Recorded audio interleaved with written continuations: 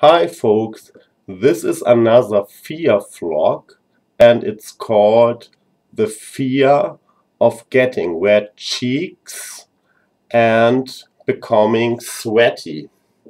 And I've got inspired by the two fear vlogs by Marlen and Lindsay about blushing.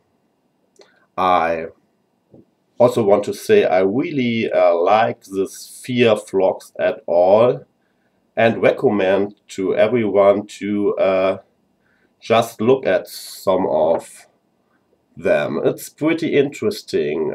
You can learn a lot about your own fears and how other people have solved the problems. But now to my problem I have, because most of it I used to have. When I was young, I always had the problem that I got a really sweaty skin with a lot of blood vessels, especially in the face. And I got really fast, or sometimes it belonged to the weather or whatever. I got this really wet cheeks. I still have them. Here you can see it, but it's not so strong. Sometimes it gets stronger, but this is not a problem for me now. But it used to be when I was young, when I was 16 or 17. I thought, oh, this is so uncool, and I really hated it.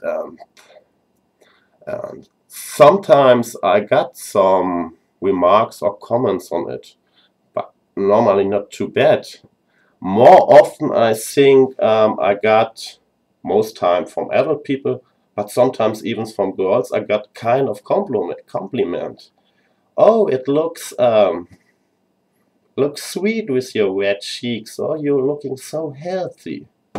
But when you are a 17 or 16-year-old boy, influenced by your male hormones and the picture of being male, the society picture of being male, you don't want to look sweet or healthy. I wanted to be tough, cool, or hard, or something like this. And I also had this problem with sweating very easily.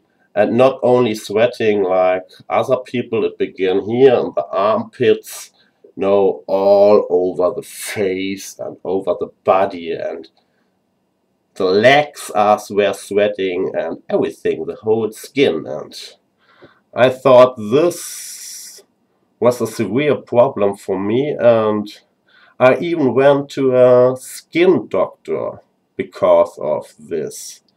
And yeah, he did a few examinations, and then he told me, oh, congratulations, you have a pretty healthy skin. Over average water and blood vessels in it. That's good. I said, no, I got problems. Can't you do anything against this red cheeks? And that's I sweat so easily. He said, no, there's no problem. I can't do anything for you, but all your problems will be solved. Just wait 20, 30 or 50 years and you will be very satisfied with your skin. I thought, what an asshole. It's no good message for a 16, 17-year-old boy to wait 20 or 30 years to solve the problems. But yeah, at the end I think he was right. I now I'm an older man and I have no problems anymore with red cheeks. It's okay. I think it's more kind of healthy looking, and I don't have problems if anyone thinks this is sweet. I don't have to be tough anymore. But I still have sometimes the problem that I begin easy to sweat. This one, to get so easy sweating and becoming the red cheek so fast when I'm doing sport, I sometimes used as an advantage in sport, because other guys thought, oh, Max must be totally exhausted. He's sweating and he's this red face and red cheeks here, and yeah, we can easily beat him. But I wasn't exhausted, I was just getting warm.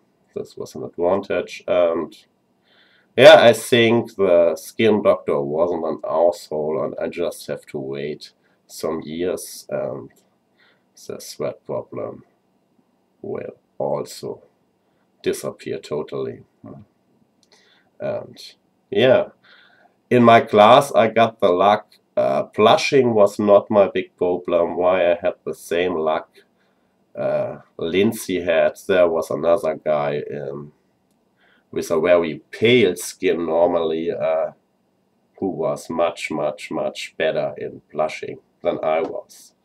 And yeah, that's it. I hope you enjoyed this vlog and it wasn't too long, and I wish you a good day.